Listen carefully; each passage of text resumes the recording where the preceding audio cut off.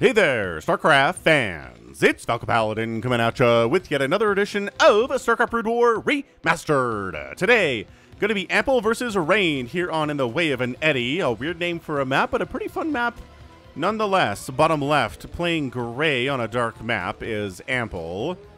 Woof. Gonna be hard to see on the minimap here, Ample. And in the bottom right, we've got Rain. These two players have played a few times on my channel before. It's always an excellent PvT. In the way of an eddy is a swirly thing in a river or a stream. So this is a swirl, right? Or maybe a four-leaf clover? Maybe? Alright, so these are high ground, which are good for tanks and dragoon positioning. We've got a minerals-only base at the top and the bottom-ish, and we've got an island base at the top and the bottom as well. It's a four-player map. You start out on the low ground as an homage to the early Brood War maps, before anybody knew what they were doing. And yeah, lots of places to expand on a four-player map when it's a 1v1. And again, you can't just float over a command center. You have to kill this NORAD 2 first. Alright? Alright. No! Come back, Fog of War. We need you. I get yelled at if the Fog of War isn't here in these replays. I get it. I understand. I'm not complaining. Just saying I get yelled at. Alright, cool. So, by golly. Rain, are you going Nexus first? Rain? Dude? There's a barracks on the way from Ample. Dude, this is Nexus first timing. Okie doke. Rain's got a pylon and nothing else, and bam! Now a Nexus. Oh, yeah. Okay, so he's just... You can punish the heck out of this as Terran, right? We've seen Idra do it. We've seen Artosis do it. We've seen it done a lot. You show up, you put a bunker right here, you put like 2 Marines in it, you win. I mean, you don't win immediately, but you pretty much win. The thing is, you have to scout it first. And by golly, Ample's not scouting hardly at all. He's just sending an SCV out now at 2 minutes. He's scouting the wrong direction, which for Rain is all the saving grace he needs. If this guy scouted the right way, he could respond to this. He could start throwing down a bunker now. There'd be really not much Rain can do to stop it. He'd start sending Marines over out of this barracks. Ta-da! Done. But now... now an incredible economic advantage here from Rain that Ample can't do anything about because he doesn't know that it's happening. Dude, this gray...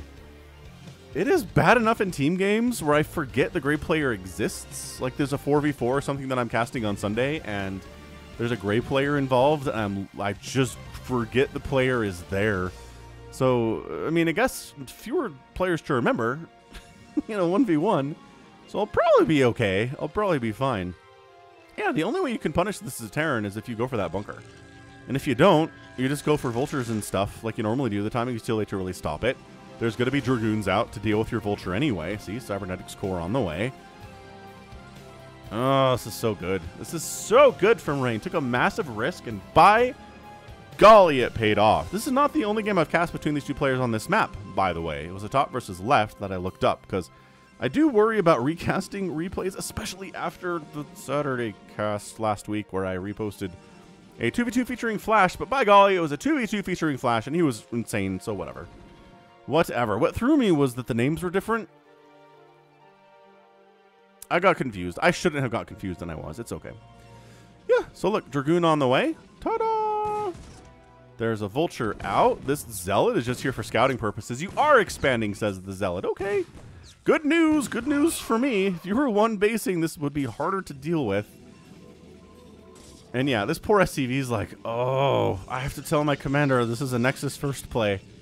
He's not going to be happy about that. Double Pylon coming up here, I guess... to absorb some hits. I don't know what that's all about at all. And yeah, Singularity Charge. Dragoons are out. Further walling here is really worried about a Vulture getting in here before the Dragoon arrives. Understandably so. But the Dragoon has now arrived. You can probably cancel this if you want. You don't really need this supply, but alright, fine.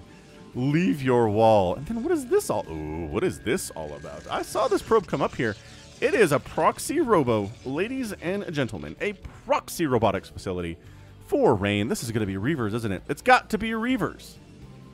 You throw down the robo there. Maybe you make the robotic support bay here, or I guess you could just make it up here too. But if this gets discovered, losing 2 tech structures instead of 1 is bad. We'll see. Spider Mines, first research of the day. Not often we get Spider Mines as the first research of the day. Usually it's going to be speed. I guess sometimes fine. It's probably more common than just going straight for siege mode. I think that's probably fair to say. Anyway, hit that like button if you're enjoying this cast so far. I'm here 6 times a week with Brood War content, which is like, what? 6 times a week? Yeah, that's right. You heard me. 6 times a week, sucker. It's going to be Sundays, Mondays, Tuesdays, Thursdays, and Saturdays. Wait, Sunday, Monday, and Wednesday. I forgot about Wednesday. Wednesday is the new day. I got an autopilot there. It was bad. Anyway, robotic support bay being produced. Not yet. Why are we just getting a shuttle? Is it going to be Dragoon harass? Okay. Ah, there's the support bay. All right, where's it built? Where's it being built? Down here? Like in the very cornerest of the corner here. As far as he can, while still being in range of that pylon. A scan here is not going to reveal this. So he's doing his best to avoid getting scanned, which you have to do. Oh, what the what? He's throwing up a pylon here, I guess maybe just to make sure that the flight path is safe for the incoming Reaver drop of doom. Reaver production begins. Robotic support bay does not take that long to complete. It's probably shorter than it takes to make an entire Reaver. Some buildings, man. Look at this. These spider mines are so hard to see on the mini-map. You're watching this with me. You know what's up. You can hardly see that. If you're watching this on your Roku or on your PlayStation or Xbox or something, on your big screen, maybe it's a little easier to see these little spotches of light. But I'm going to say I probably doubt it. Most likely. Anyway. Academy coming in, getting comsat in case DTs arrive is pretty good. I just don't think he knows really anything that's happening over here. I haven't heard a scan, but I might have missed it. Might have missed a scan. It'd be weird. I mean, there can't be a scan because there's not a comsat station yet, stupid Falcon. Right, there hasn't been a scan yet, he says authoritatively. So just ready for Reaver stuff. That's why there's a tank and a Goliath inside the main base, because Ample's had this happen to him before. And he knows if you don't have anything in your main base and a Reaver shows up, you're a very sad Terran. So here comes the play. Siege tank not sieged, obviously, because siege mode isn't researched yet. But yeah, the Goliath is really the concern for this Reaver play, and gotta back out. Just one hit off, did some damage. That's about it. Just really well prepared there was Ample. Cool stuff. Zealot eating spider mines with his body. Ow. Gonna eat another spider mine with his body. Ready for this guy to eat a spider mine with his body? He can eat 2 before he dies, and the 3rd one will kill him. But 3, I don't know, 1 Zealot for 3 spider mines is a pretty good deal. Not gonna say no to it. 3rd base on the way from Rain. Once again, I say this every time, but you gotta out-expand your Terran opponent. He's going mech, he's cost-effective. If you can get 3, 4, 5, 6, 7 bases out before the Terran really gets 3 going, you're probably gonna win the game. If you can't, you're probably gonna lose. It's kind of a simple math problem in some ways. The game's way more complicated than that, but if you don't have the extra economy, you're just gonna die. End of question. And Rain is good enough to know, all right, well, gotta have more economy here. Ample's getting a 3rd base, which is, oh, this pylon's also providing a bit of a block on the 3rd base, at least requiring some tanks to deal with it. But kill the Goliaths. Kill them so that the shuttle may be free. Ugh, tank hit. Oh, what? 3 HP on that tank. That's not fair. That's hardly fair. What's the line from Wandaverse? Wait. Multiverse? It's Doctor Strange in the multiverse? Whatever. Doesn't seem... That's it is. Doesn't seem fair. That's what it is. That's the line. Yeah, it doesn't seem fair. The Reavers say, please, please land. Please land. Good micro here. Keeping that tank out of harm's way. SCVs don't really want to go in there because there's the threat of getting, you know, Reaver scarabed to death. Not a good field. Tribunal on the way now for the Rain. Excellent, excellent. Very, very good. What else is going on in the world? I watched the finale of Obi-Wan. Man, that show has got some of the highest highs and the lowest lows of any show I've watched in a long time. The highs are really good. Like, the highs are really good Star Wars, but then sometimes it's just like, why are you so dumb? Why is the writing so dumb here? It drives me nuts. And the finale is the same way. Super high highs and the lows are dumb. Can we... Space chases, right? The concept of a Star Destroyer is bearing down upon you. shooting at you. It was introduced in the first opening seconds of A New Hope. So that concept's been around since 77. I get it. But did you get the feeling that the Corvette was going to survive for 5, 10, 15 minutes, 4 hours, 3 days with a Star Destroyer attacking it? No, you didn't. You got the feeling like it was in a lot of trouble and it got tractor beamed in and stuff. So why? It's the Last Jedi's fault. It's Rian Johnson's fault, as this Reaver does some work, but gets cleaned up quite nicely by Ample, 4th base from Rain now. It's Rian Johnson's fault. He envisioned a super long chase through space, which is stupid, because your sublight speeds are not all the same. There is no concept of sublight is the same, and hyperspace is effectively instantaneous, right? But the world build of Star Wars is so shaky, I can understand why they would do it this way. It's just... A Star Destroyer should either be able to catch up to something it's chasing or fall behind something it's chasing. It should not be the exact same speed. It shouldn't, and it drives me bananas that it is. Star Destroyers in general are super nerfed in Obi-Wan. There are times where it's like, oh no, the Empire has tracked us to a planet. What do we do? And it's like, well, we're just going to fly away. Did they have Star Destroyers in orbit? Yes. How did they get through? It doesn't matter. They did. We're not even going to address the Star Destroyers. It's like, brrr, rage. But then there's good stuff. There's such good stuff that like brings tears to my eyes. It's so emotionally perfect. And it's so exciting. Okay, enough ranting. Enough ranting about Star Wars.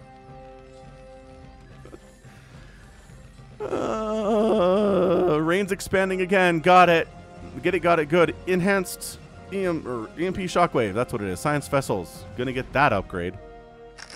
Vulture's running around throwing on spider mines, whatnot. I mean, in fairness, nothing crazy has happened so far in this game. Rain's expanding like he's supposed to.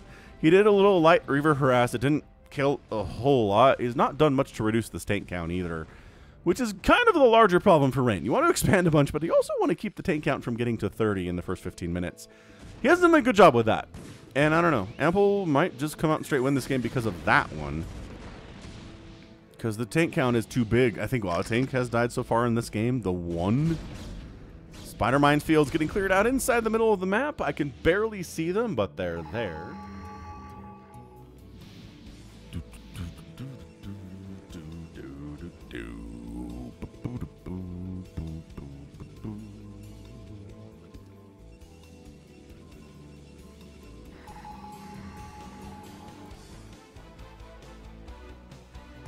Okay, so Ample recognizes, as always, you can't just sit at home. Be active with your vultures, man.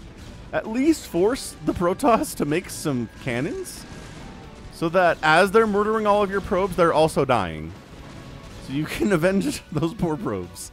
It's the best you can do in that situation. Actually, some of the probes survived.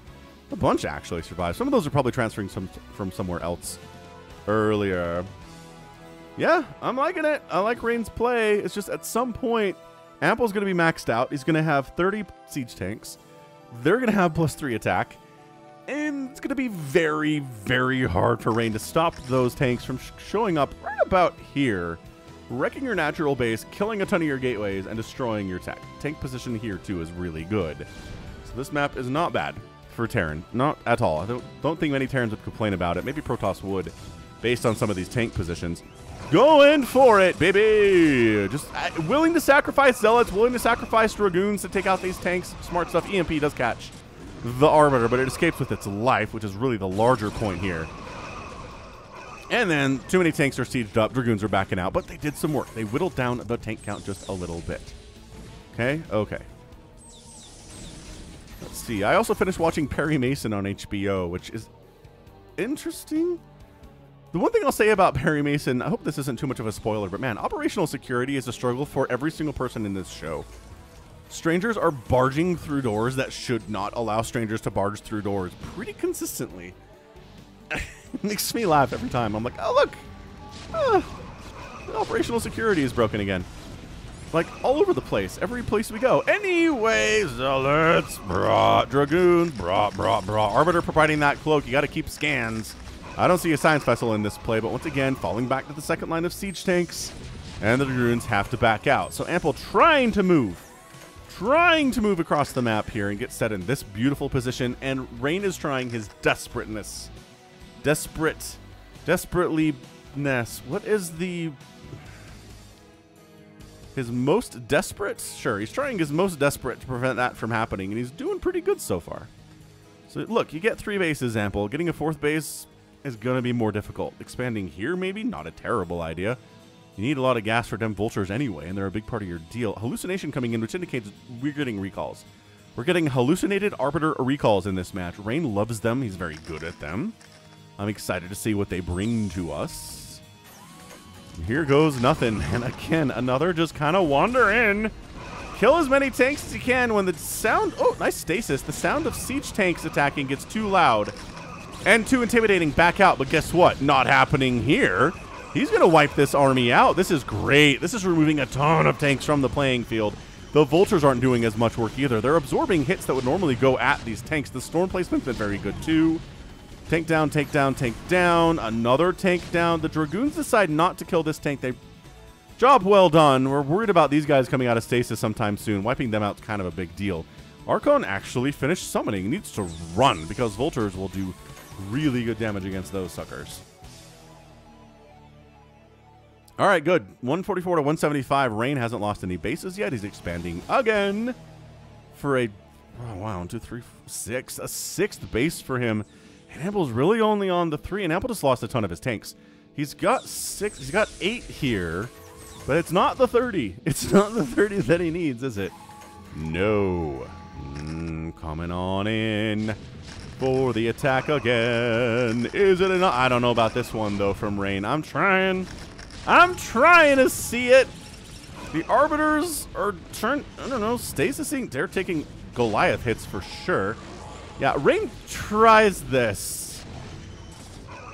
He loses more this time, but Speedlot's getting on top of tanks is really good, especially if they have +2 attack. They will eat through these tanks very quickly. Dude, tank down, tank down, tank down, tank down. Tank down, tank down, tank down, tank down. Spider Mines killing Zealots, but also siege tanks. Dude, the tank count, again, reduced all the way down to about 5, which is nuts. Dude, Rain is taking Ample to school right now. I don't know what else to tell you. I don't know how else to describe this game. He's not letting Ample have this 4th at all. He's got detection along the left side to make sure the 4th bases aren't taken here. And then he's just casually trading Dragoons and Zealots for tanks. He can afford to do it because he has twice as many bases as Ample does right now. Does he have fewer probes? Yes. But that means we're oversaturated at these bases of Amples. Look at how many SCVs are on this 1 mineral patch at the natural. Ample needs a 4th in the worst way, and here it is. He's going to try to take this thing. Really working his best at it, and I'm not sure that Rain's going to allow it to happen. Is he? Maybe he's just going to be like, all right, fine, you can have a 4th. I still feel like coming in off this high ground, that tank count is not quite scary enough for a big maxed out Protoss army to deal with. That said, he's not maxed out, right? He's at 168 supply. He's producing 2 Zealots at a time, 4 High Templar at a time. I don't think he wants Archons. I definitely think he's doing this for the High Templar and the Storm, which has been very good so far for him. And Ample transferring his SCVs over early to this base. It's so important to him that he starts getting income from this thing. He's a long distance mining from it before it's finished completion, which he was oversaturated down. There's nothing here anyway. Yeah, I mean, this... Rain's got this thing on lockdown, I gotta say. Coming in again. He hasn't used the hallucination yet.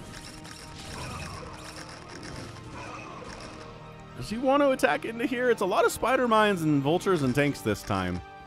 It's a little bit dicey. He's going to expand to this little kind of 12 o'clock-ish base there.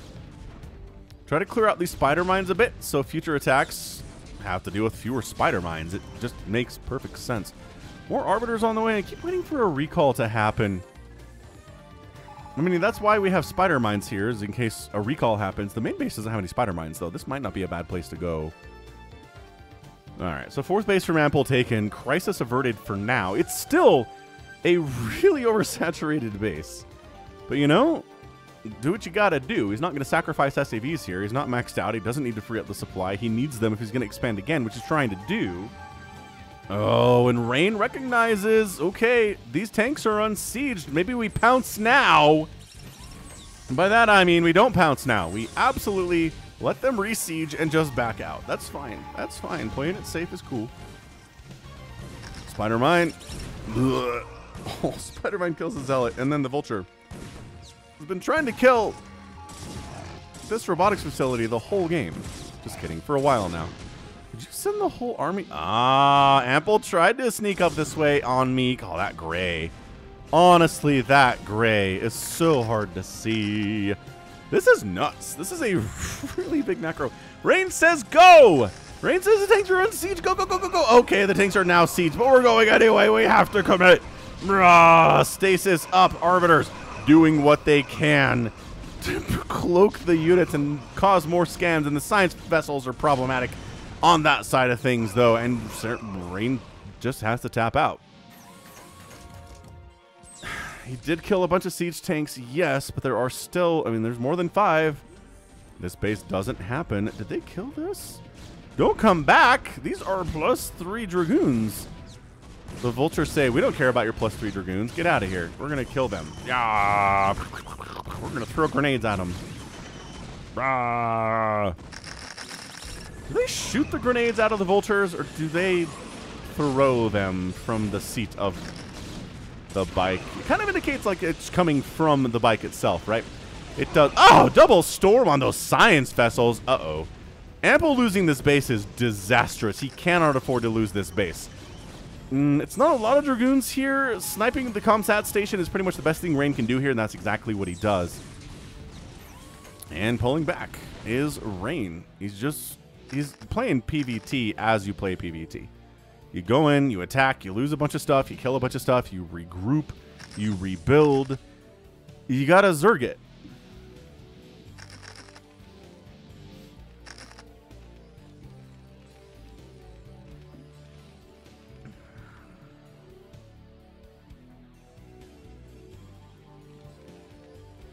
Here it is. Here's our thing. This isn't hallucinated Arbiter, but this is Arbiter nevertheless. Is it going to die before it gets the recall off? Yes. Look at how well placed these missile turrets are. Hilarious. Hey, Ample's got a 5th base on the left side. Alert, alert, alert. Rain, you can't allow that to happen, man. Is Ample making a comeback here? I think Rain is ahead for the first 22 minutes of this match, but it's not over yet. It is a far, far cry from being over. Let's see if this works out. Is it going to work out? Another attack in here from Rain, jumping on a fairly less defended 4th base. Because a lot of the army's up there to the north. Rain getting some absolute work done here. It's a 2-3 on the tanks, 3-1, 2 upgrades on the gateway units. Zealots out in front. There's a couple Vultures here and no Spider Mines for them to deal with. Dragoons, Dragoons. And, these guys are just trying to take down the command center. A lot of SCVs are getting murdered because they're repairing it. And actually, you know what? The Dragoons are like, we can take these tanks. Tank down, tank down, tank down. Goliath's putting extra damage here too, but they got to pull back. They're pulling back and trying to make sure the command center is at least burning when they... No, it's dead. They have killed it. Yep. Oh, did he get... Arbiter got stasis. Did he stasis himself? I don't know, but the 4th base is dead. 190 to 98 supply. I think Rain's got this thing won. I'm looking at it. This feels like a really nice Protoss win in a PvT. Artosis somewhere is very mad. And that's it. GG! Ample taps out. He lost his 4th. Yeah, he's got a 5th. But it's not enough. It's not enough to keep up with the incredible amounts of income that the Protoss player is still dealing with at this moment. Speaking of Artosis, he's moving to Canada, and he's hoping they'll still let him cast GSL remotely with Tasteless, but I guess we'll see. Anyway, that was great. That was a really excellent, very, very, very, very good PvT, but not quite epic, but really well executed by Rain. Just a good technical showing of how to out-expand your Terran opponent, how to constantly attack him over and over again to keep that tank count low. And if you can do that stuff, thumbs up. You are victorious more often than not. The recall got shut down. We didn't get a fun recall off today, but that's okay.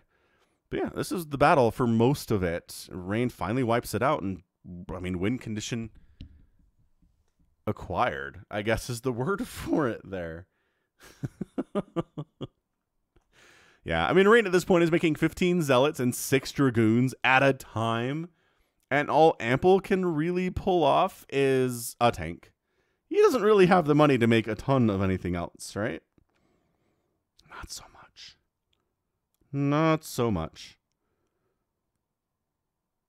Great. Okay, so hit that like button if you haven't already, and let's check out this final score. 177,000 points from Ample, 206,000 for Rain. Outproduced the Protoss, 466 to 345, but the kill-death ratio is about 30 there. That, I mean, yeah. Rain didn't kill everything Ample had. Ample tapped out with something of an army, but it wasn't enough. And this is where it is. 65,000 resources spent to 50,000 resources spent. That's a massive difference in 24 minutes. Rain getting it done, doing what he needs to do, and coming away with the win. Excellent. All right, cool. So that's going to be it for me today. This has been Falcon Paladin coming at you with yet another edition of StarCraft Brood War Remastered. Go ahead, hit that like button, hit that subscribe if you like what you saw and what you heard today. You can also catch me on Twitter, Facebook, Patreon, and Twitch, all at /Falcon Paladin. And until next time, as always, thank you so much for watching, and you take care of yourself.